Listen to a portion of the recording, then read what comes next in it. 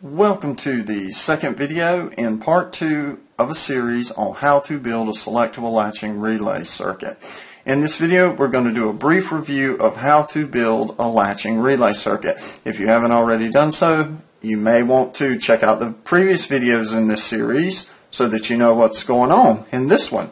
As well as, if you haven't already done so or you're unfamiliar with the idea of how to build a latching relay circuit, there's a video on my channel about how to build a latching relay circuit that goes into a lot greater detail, what we're about to do very quickly. In this case, we're going to use a double pole, double throw relay that looks like this one. It has 6 upper pins, and then there will be a space, and there will be 2 lower pins, so that viewers can see. And the internal structure of that relay looks like this.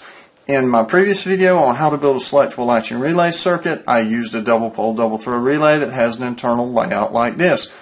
Either sort of relay will work for this circuit. You just have to pay attention to which pins are associated with the common poles, the normally open contacts and the normally closed contacts. Just pay attention to your internal layout and you should still be able to build a latching relay circuit. And as long as you are familiar with the idea of a latching relay circuit, you can normally build one regardless of the internal layout. You just have to figure out which pins are connected to the flippers and which pins are connected to the normally closed and the normally open contacts. In this case, with our relay, the first thing we need to do to connect one side of the coil to our power supply. This needs to go to VCC. We don't know how we're going to get to VCC yet, but we know that we can expect to eventually have this side of the relay with a continuous path to VCC. The next thing we need to do is to be able just to switch the relay on and off on demand.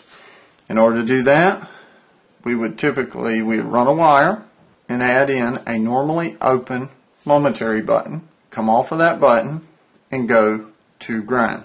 And if we have this in the ground rail and this in VCC, we can push this button down. The flippers will move from the normally closed poles to the normally open poles, creating continuity between the common poles and the normally open poles.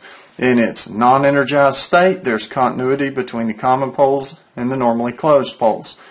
That's their resting state in the context of a relay with this internal layout. The flippers are like this. When you energize the coil, they go like that. This would give us the ability to push a button, energize the coil, flip the contacts, release the button, and the contacts go back to their relaxed state. But what about if we want it to latch and stay on? The first thing we need to do is to create an alternative path for current from VCC to flow through and keep the relay's coil energized even after we release the momentary button. To do that, it's pretty simple. We need 2 wires.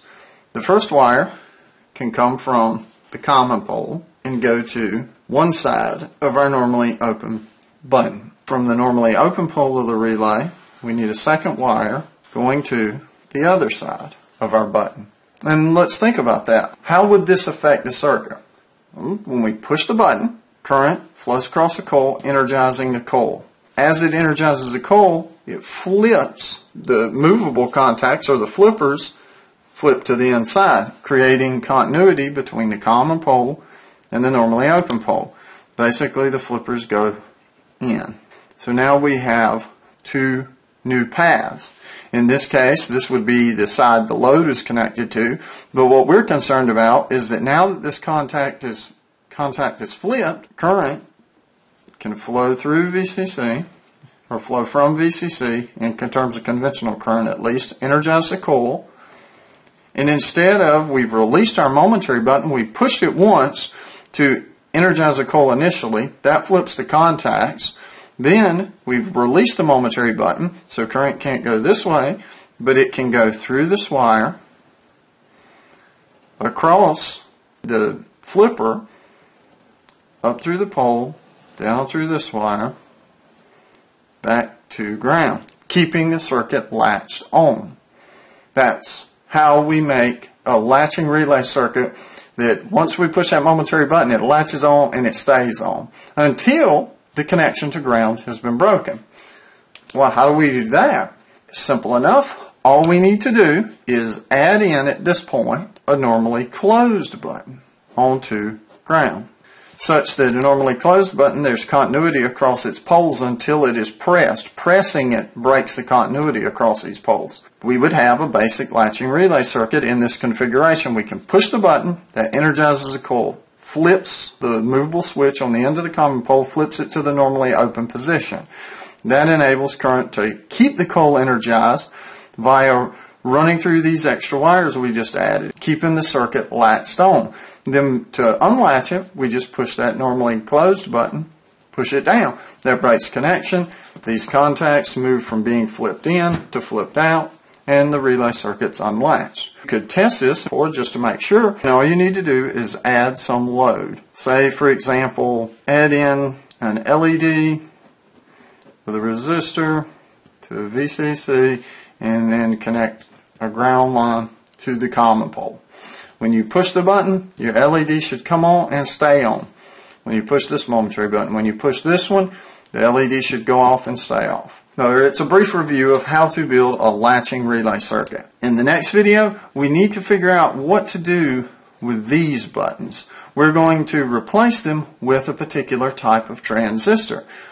And the reason for that is that we'll need to be able to control multiple of these latching relay circuits with a lesser number of momentary buttons. If we did it this way, which we could, we would end up having 3 normally open buttons, 1 for each latching relay circuit, and 3 normally closed buttons for each latching relay circuit. And already that's 6 buttons, but we want to control 3 latching relay circuits with just 3 momentary buttons and a 4th master reset. But in the next video, we'll get into how to replace these momentary buttons with a particular type of transistor.